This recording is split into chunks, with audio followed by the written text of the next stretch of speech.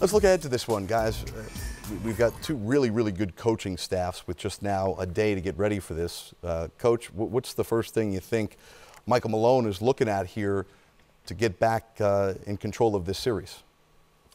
I wouldn't be surprised if they let them kind of clear their heads out right now and get their bodies back feeling good once again. You know, this was a physical game. It was a very tough game. They struggled shooting the basketball. You need your legs underneath you to make shots.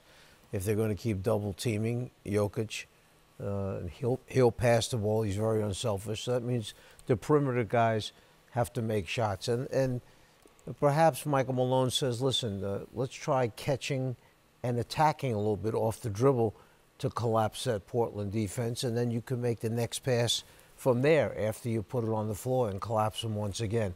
So there'll be a little bit of tinkering, adjustments taking place heading into the next game. What's the biggest thing you're looking at here? Well, I mean, I think obviously adjustments on Denver's side. I think for Portland, you know, you're up. You got at least you have control now of the series. I think a couple of things. One, Denver missed a lot of shots, a lot of open shots. And it could be a little bit of fool's gold because even as Jokic said, it wasn't like Portland played great. They just played well enough to get the win. So I think if you can shore up some things on the defensive end, you know, maybe transition defense, rotations a little bit better if you're going to double and show different looks at Jokic in the post. So watching film, going over that, and then rebounding. I mean, you're giving up giving up to a team 23 offensive rebounds. I mean, that to me would be a point of emphasis for Terry Stotts and his staff.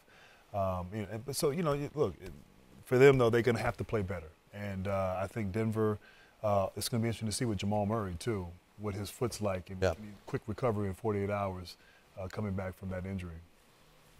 We'll see, too, Torrey Craig, right? And Maurice Harkless, too, with his ankle. A lot to be determined and a lot to get done in a short amount of time.